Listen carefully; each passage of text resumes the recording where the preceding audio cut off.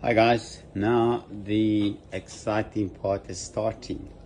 I've finished all the K2 two-pack painting on the fuselage frame, and I finally brought it back to my garage at home from the workshop.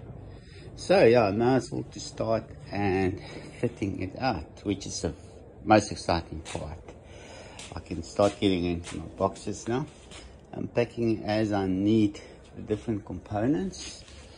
And but what I think I will do is start off with the undercarriage with the struts and all that, and I've gone ahead and done the bushing to make sure they fit nicely for the main gear struts, and it's also the cabane struts all ready to go in, and I've prepared it.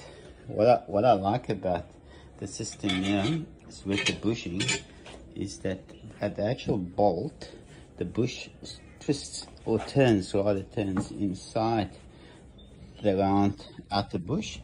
So what happens here, we got a bigger area for the bush, so it actually brings the wear way down because it's a huge area there, and when a bolt goes in, it actually clamps the bush tight so that the bush doesn't turn around the bolt, because the bolt actually between the two lugs, it tightens the bush, so the bush sits there firmly with the bolt not turning, but the whole outer part of the strut just turns around the bush, which, like I say, which is quite cool because it will take much longer to wear. And another advantage here too is the bolt won't get worn because the bolt sits there holding the bush in place, and so there'll be no wear in the bush, in the bolt, and so you don't have to check it so regularly.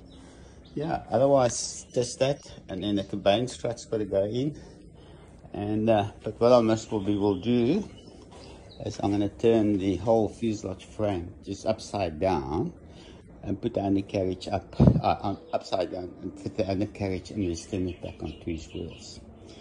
Yeah, exciting stuff. Good. I'll get on to the next stage, and I'll explain to you guys where we are.